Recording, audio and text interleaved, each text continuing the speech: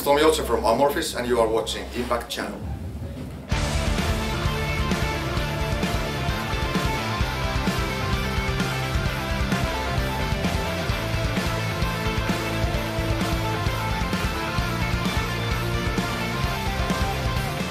Hi everybody, here we are with Tomi from Amorphis. Hello. Hi and welcome back to Budapest. Thank you. How are you and how's the tour going so far? Well, we've been on tour now about 2 weeks and so far it's been fantastic. Lots of sold out shows and I think the package is really interesting for great bands and we are sharing the bus with Soilwork guys, so it's been crazy in a good way. It's been really nice and so far everything's been just perfect. So it's quite a busy year, I mean 2019 for you, because you'll be on tour pretty much all the time. Yep. And you have done this quite a while already, so how do you unwind on tour? How do you relax when you have such a tight schedule? Well, I don't know if there is like any proper way to relax. I think everyone is just trying to survive every day in a way. And if you mean, if you think like we have to work only like an hour and a half in a day. If you think about working, like playing the show is work for us. So of course we have lots of spare time. And but for me personally, I'm trying to take a walk around the cities. Sometimes the venues are really in the center of the city, so it's really easy to just go outside and take a walk and sightseeing and see the local restaurants and stuff like this. And I also have some sports stuff with me. I'm trying to do something, you know, just to keep myself fit and just to keep myself in some kind of level that I'm able to do the shows every night. And sometimes we find a gym and we go there. And I think it's really important that, for me personally, that I'm trying to keep myself active during the days, because if I just hang around in a venue and stare at my phone, it's after a couple of days you feel like brain dead. So this works for me, that I'm trying to be active. And when you are not on tour and you're not busy with Amorphis, do you do any kind of sports? Yeah, some. Yeah, I'm trying to, because I'm gonna be 44 this year, so I have to realize the facts that I have to be in shape just to do the shows, you know. So what do you think, where's your strongest fan base, or is there any kind of difference that you would notice? Well, I think the Germany area is the strongest, and of course Finland. Yeah. And but Europe in general is maybe the biggest, because all the best venues for us in Europe. And we have played now a couple of times in States. We had a break there, like I think there was like an 8 years gap or something that we didn't play there. But now we have done a couple of tours there also, and it's getting very better also there. But I think the biggest fan base is in Europe, and but we are really open-minded when it comes to the places we're gonna play, and we have played also in Australia and of course Japan and China, and now we're gonna have a 2 weeks tour in Russia too. So we haven't played in Africa, I think, but it would be nice to go there also. Yeah, that's what I wanted to ask you. Yeah. What's the place you would want to go? So Well, we got a couple of offers from South Africa, and we were really ready to go there, but then something happened. We are just to make it sure that we would like to go everywhere, you know. And if we are not going somewhere, it's not because of us. It's about venues or promotion or something like this. Because, for example, if you put something out from Facebook that we are going to have a tour in, for example, in let's say in Japan, there's someone complaining, why didn't you come to Brazil? You know? Oh, And it's always like, we would like to go everywhere, but it's just not like that. We decide, okay, now we're gonna go to Chile to play a show. It's not that. This is like a business thing, and there has to be someone who wants us to come there, and that's how it works. Yeah, I guess logistic-wise and visas. And yeah, there has to be a manager, and there has to be a venue, and there has to be a promoter, and you have to know the right people. There's no reason just to go there and do the show. It's, you know, it's not going to happen. Okay, anyway, good luck, and I hope you get to every country. Oh, thank you, thank you, thank you. So, you've been with Amorphis for like 14 years already. Yeah, something like this, yeah. Has there been any, like, a biggest highlight that you could mention during this time? I think this latest album, I think it's been kind of a biggest highlight in a way. Of course, the first show that I played with Amorphis was a big moment, and the first record we did, Eclipse, it was a big thing, and the first tours in Europe and States. But I think with this album we have made some success, like really, for example, this tour, there's been like, I don't know how many sold out shows already. Yeah. And it's not the first time, but this time, I mean, in Finland, for example, we played in bigger venues, and there was lots of sold out shows there also. So I think something really good happened with this album. I can feel that there's some kind of hype, if you can call it that. Well, it's the 13th Amorphis well, studio maybe that's the album, reason. so Yeah, I don't know. But it's not like a huge success, but I can feel, I've been, as you said, like 14 years, and now I feel that something big might happen in the next future. Are you superstitious, by the way? Well, not like in a big way, but of course, if you see a black cat, it's not a neutral thing. Yeah, so maybe the 13 brings you luck then. Well, Hopefully. let's see. Okay, so what were you like as a kid? I was pretty much into sports in that time of my life. I was really into football. I played football a lot, and I stopped it when I was like 25 or something like this.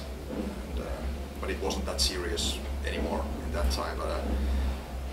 But before the teenager ages, I played football, but I started to listen to music more seriously when I was like 13 or 14, and then I started to play drums also in the bands, and then the football thing, I left it a little bit behind. But I used to have lots of friends, and I've lived all my life in the same city, so my friends still lives there, so I was quite social guy in that way, that I had lots of friends, and I like to spend time outside during the winters. I did lots of ice skating, hockey and stuff like this, ice hockey. And during the summer we played lots of football and went to swim to the lakes, because we have lots of lakes and a beautiful lake in my home city. But I started to play music when I was like 14 or something, and so I don't have any education for music, but I just started to do that. So you trained yourself completely by yourself? Well, not by myself, with my friends. Great. I don't know, it's great, but that happened. Yeah. And what were the bands that got you away from football and on the path of... Well, I think it was Metallica. When I was a kid, I listened to this 80s heavy rock like Kiss and Wasp and Twisted Sister, stuff like this, Iron Maiden. But when I started to listen to Metallica when I think I was in 7th grade or something like this. And the first album was, for me, it was And Justice for All. And then I realized that this is the great music, and this is my thing. And what was the first ever album that you got? Was it Justice for All? Or You mean what I bought or what I got? Whatever you had. Okay. I think the first album that I got as a present was Asylum from Kiss. And what was the very first gig you went to? I don't know, I can't remember. And as a musician, what was your first gig like? I think we played in school. There was some kind of celebration thing. I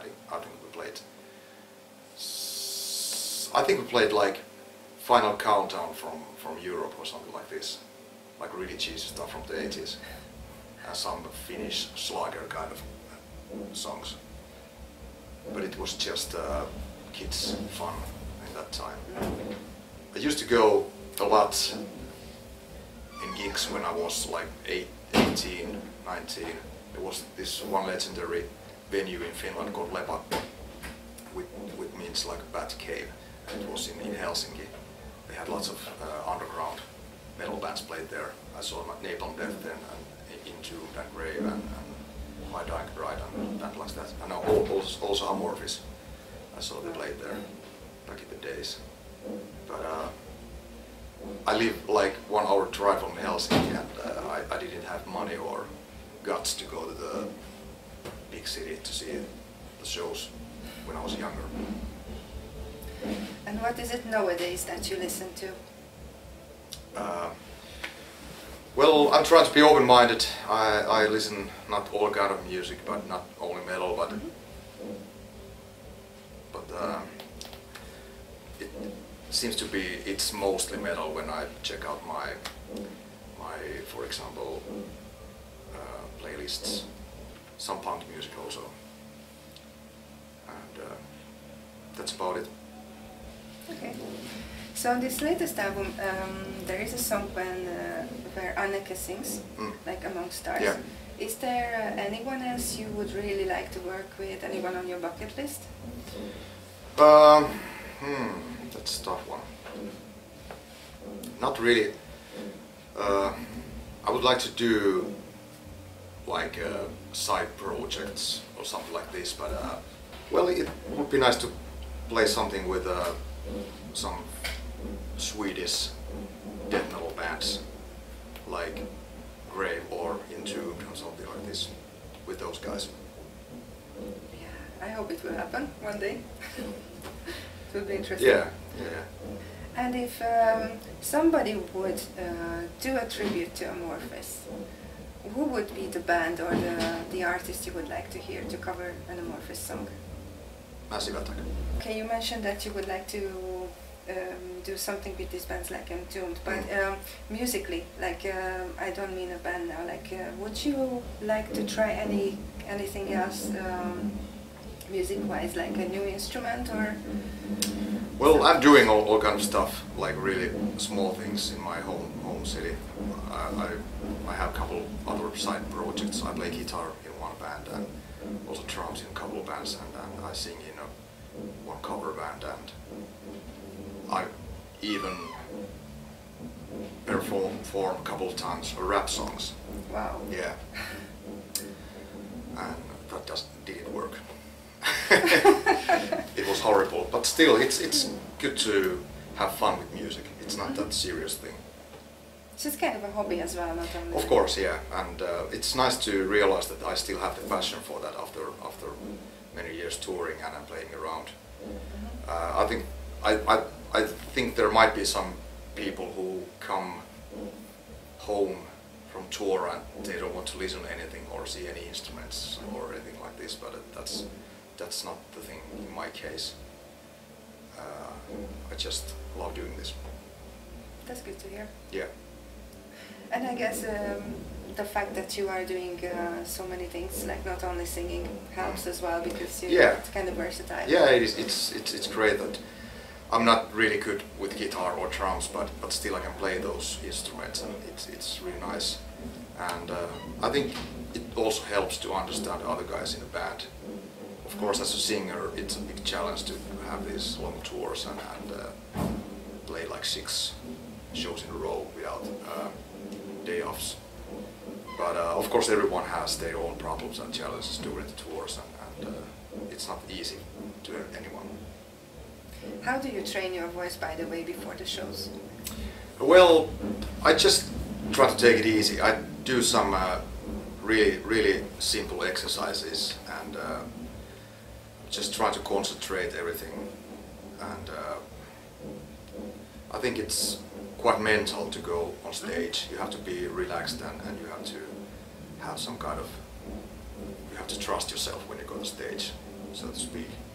And I have some routines, and after I have done my routines, I'm really ready and pumped up for the stage. So that's my thing. But when I'm home, I'm not trained at all. I'm just trying to forget everything and try to do other things. Okay, so if you would not be a musician, how would you express yourself? I don't know. I suck. If I try to, I would like to know how to draw or paint. That would be really awesome because I see myself as a little bit like a visual guy, but I don't have the tools to express myself in that way. But before Amorphis, I used to work with kids. I was a youth leader or a youth worker or something like this, and that was also a really nice way to do interesting things and some good things at the same time. So what would be your dream gig like if you would not have to consider logistics, money, anything? If all your wishes would be able to come Well, true? it's really difficult to say because sometimes you think this is the best gig ever. You know, you go, for example, we played a show with Iron Maiden. We opened for Iron Maiden in Helsinki in Olympic Stadium, and it's, you know, if you just think about that, that feels like, what the hell, this is the greatest thing on earth. But we played a show a day before that, and we came there by train from some really small city, and we didn't get any sleep during the night, and we were really tired, and you know, it's just imagination. When you really got there, you realize that this is just another show in a way. It feels really bit boring and stupid, but that's how it is. I would say I would like to play in some really cool club somewhere, for example, the States, and would be nice to have some. Would be nice to open for Mastodon, for example, or for Slayer or something like this. But when you got there, you realize that this is just the same thing. You have the same songs and the same people around you. You know, it's a boring answer, but that's my opinion about that. Okay. So, if you could summon a mythological creature or a historical person for a chat, who would it be your choice? Wow, that's a tough one. Well, it would be nice to talk with Hitler. Oh. And what would you ask him? I would ask, what's the fucking wrong with you, guy? I would try to speak with him and say that this is really stupid what you're doing. And if there would be one thing that you could eliminate from the world, what would be your choice? Eliminate? Yeah. Oh man, human. Really? Well, it seems that we are destroying the planet, so for the planet it would be great, but I don't know. There is so many things wrong in the world nowadays. It's really difficult to pick just one, but let's say plastic. Okay. It's a good one. I don't know. Yeah. So, you have a few tattoos. Do you have a favorite one, or is there one which means a lot to you? Which one? Tattoos. Tattoos? Yeah. No, they're just pictures. Okay. Yeah. So you're not a symbolic person? Well, I guess I am, but I don't have any favorite one. What do you believe in? I have to believe myself, of course, and I don't know, that's the only thing you can trust. Mm-hmm. What are your 5 favorite albums of all times? At this moment I would say Metronome from Massive Attack and Harmonic Corruption from Napalm Death, Clandestine from Entombed, Soulless from Grave, and Dancing number 4. Thank you. And do you have a message to the fans? No. Okay. So that was it from me then. Okay. Thank you very much Thank you for very your much. time, and Thank you. all the best for the gig. You too, thank you. Thanks very much.